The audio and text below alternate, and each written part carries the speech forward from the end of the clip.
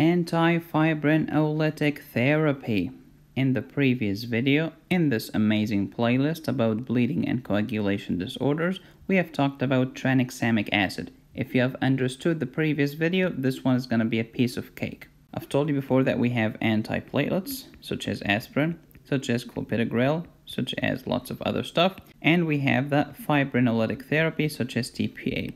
What's the antidote for aspirin? It doesn't exist. What's the antidote to TPA? And the answer is tranexamic acid and amino caproic acid.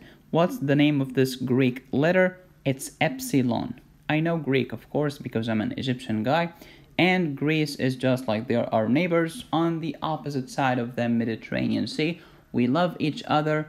We both can get thalassemia and G6PD deficiency, and this is none of anybody else's business. Okay, so epsilon aminocaproic acid, that's why the abbreviation is EACA,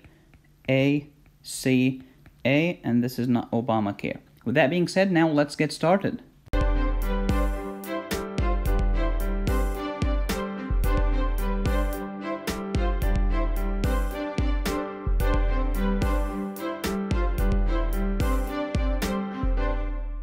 Haemostasis has many steps: temporary platelet plug, coagulation, etc.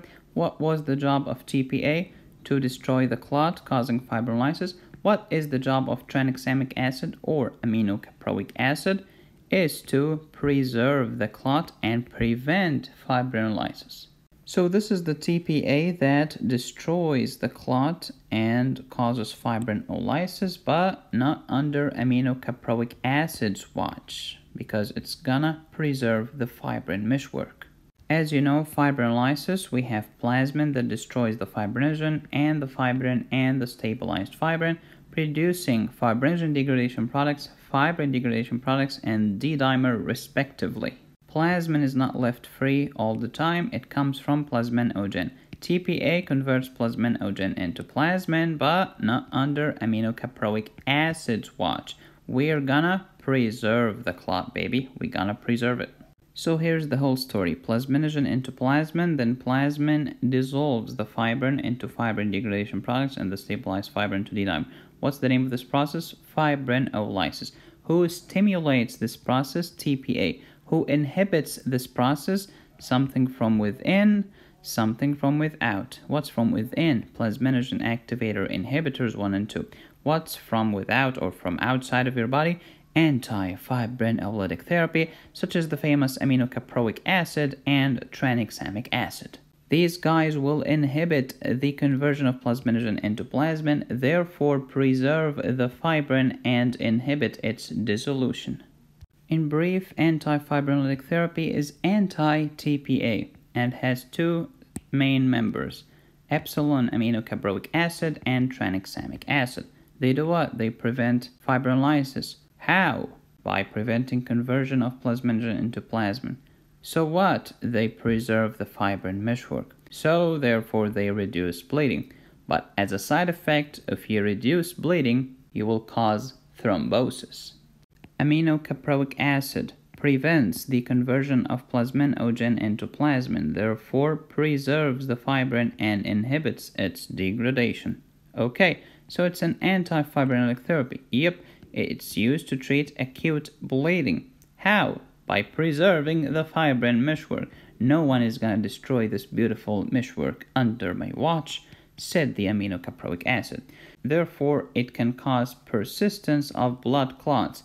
If you are going to preserve the clot and prevent bleeding, you will cause clotting and thrombosis because actions have consequences. Indications: bleeding, of course, severe thrombocytopenia, bleeding, coagulation disorders, bleeding, cardiac surgery, which can cause bleeding, invasive dental procedures if the patient is on anticoagulant, #bleeding, acute promyelocytic leukemia because in APML there is risk of catastrophic hemorrhage, #bleeding, and aminocaproic acid is the hero to decrease the risk of this catastrophe.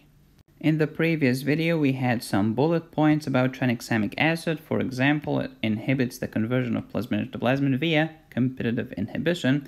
Bleeding during a dental procedure in case of a hemophilia patient warrants the use of tranexamic acid or amino caproic acid. Never ever give antifibrinolytic to control hematuria. It doesn't work and it can cause the problem to be worse. Severe DIC plus confirmed fibrinolysis, please give antifibrinolytic, but be very careful because this can lead to thrombosis. In this case, give heparin. Antifibrinolytics can be used in von Willebrand disease adjunctively. They are not the main dish. They are not the main entree. They are just helping other therapies to control mucosal bleeding or procedures because these can lead to bleeding. Thank you so much for watching. If you love mnemonics and medical mnemonics, you will enjoy this website called Picmonic. Please check the link in the description below. They are not a sponsor of this video. Thank you for watching. Please subscribe and join the tribe. To get all of my notes and all of my cases, including the slides for this lecture and any other lecture, go to patreon.com/medicosis, and these slides are available in PDF forms that are available for instant download, and baby, they are yours forever. This is Medicosis Perfectionalis, where medicine makes perfect sense. Until next time, please be safe, stay happy, and study hard.